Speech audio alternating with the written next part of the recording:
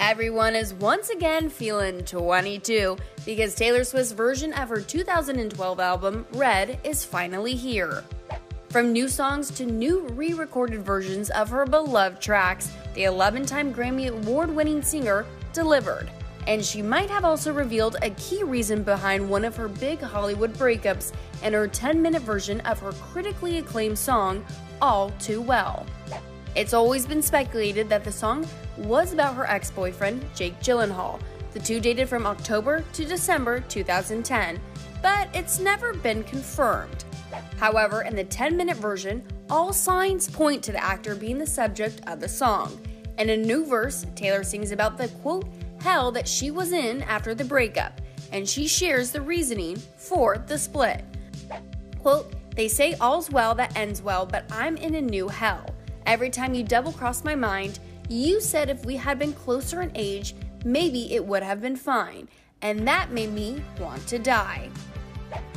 Taylor was only 20 at the time the pair started dating, and Jake was 29.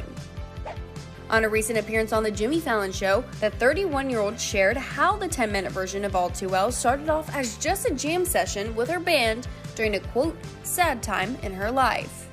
I was going through a bit of a sad time, and I was 22, and I was in band rehearsals, and I think I was 21 when I wrote this, and I was in band rehearsals for a tour that I was about to go out on called the Speak Now Tour, and I showed up for rehearsals, and I just was really upset and sad, and everybody could tell it was like really like not fun to be around me that day.